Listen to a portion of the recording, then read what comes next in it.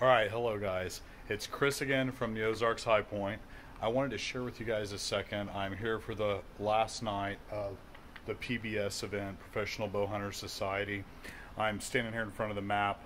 Pretty cool. All the people from across the nation, even Canada, that are actually here for this event.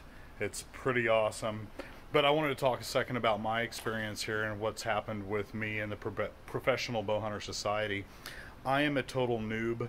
I am a newbie here, a baby to the sport. But you know, the last couple years I've documented my journey on how I've loved traditional archery, shooting every day, my 79 days hunting in the woods for whitetail this last season.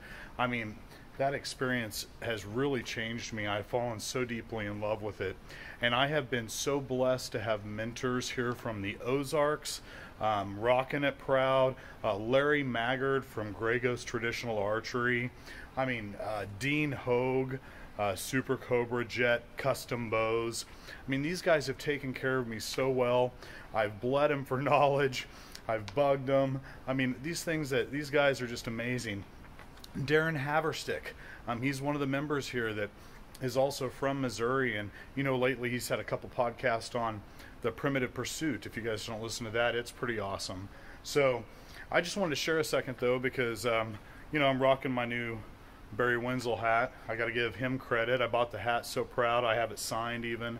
I learned how to snort wheeze that I couldn't believe I accomplished it in the woods, and a deer rolled right up on me this season. It was one of those experiences that I just was blown away.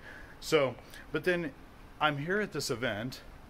I'm going through videoing and having fun. Thanks for guys for being patient with that. And you know, it's like you're at your favorite rock show and all of a sudden you've got backstage passes. I turn around and it's Monty Browning sitting behind me telling stories. The whole Black Widow crew's here, you know, Roger, Miles, Toby Essick, all the times I've looked at that picture with him and that big cat he's holding in the catalog. Turn around, it's Ken Beck, another legend. The list goes on and on. Barry Wenzel here, the guys who have shared their experience, their stories. So I've really tried to capture as much of this possible. I'm going to have all the videos up for you guys to watch that I took of all the seminars. I hope especially, we've had this crazy nationwide little, whatever you want to call it, scare on this viral thing. And if you decide to stay home and miss out, maybe this is a way for you to catch up on little bits of it. I've had some responsibilities, so I've had to run home. I'm going back in now after the dinner's finished up to catch the giveaways and the main speakers again. And over the next week or so, I'll have it all posted across the Professional Bowhunter page here on Facebook and such, or YouTube or whatever else. So anyway, I wanted to say thanks to everybody. Everybody here has been so amazing, so friendly, so helpful. It's like a brotherhood that nowadays is just so invaluable.